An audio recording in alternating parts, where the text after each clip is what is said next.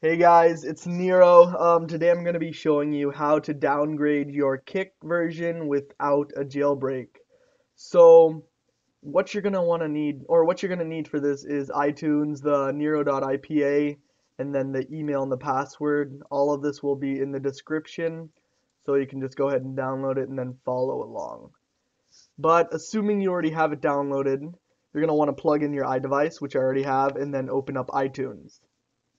Once you're in iTunes, go ahead and click your device, and then on the left column, go ahead and click on Apps. And then after that, you're going to want to come to the top right and click on the little person icon, and then sign into the Apple ID that I have in the description. So what it is kick_ipa@yahoo.com. And then the password is Nero, capital N, lowercase I-R-O, 123, and then exclamation point. And then click sign in. And then once you're signed in, you're going to want to go to store. It's on the top left again.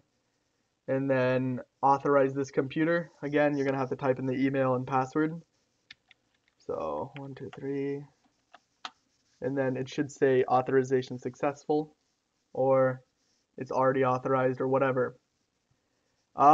For me, it's already authorized, so I don't think it's going to pop up again. Yeah.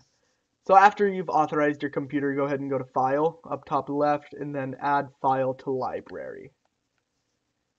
So if you know where your IPA is, go ahead and locate it, and then open it. And then if you already have Kick installed in your iTunes library, go ahead and replace it. And then after that, go ahead and click Install.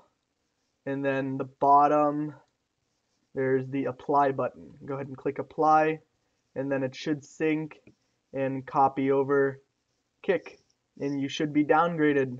It's that easy. But after that, you're going to want to go ahead and deauthorize your computer.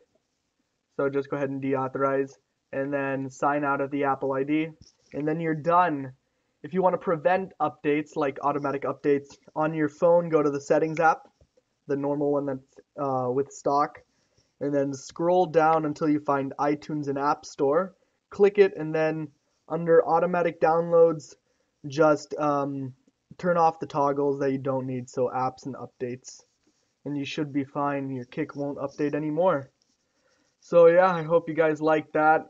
Hopefully it works for you. If it doesn't, just message me on Kick or something, and we can figure it out together.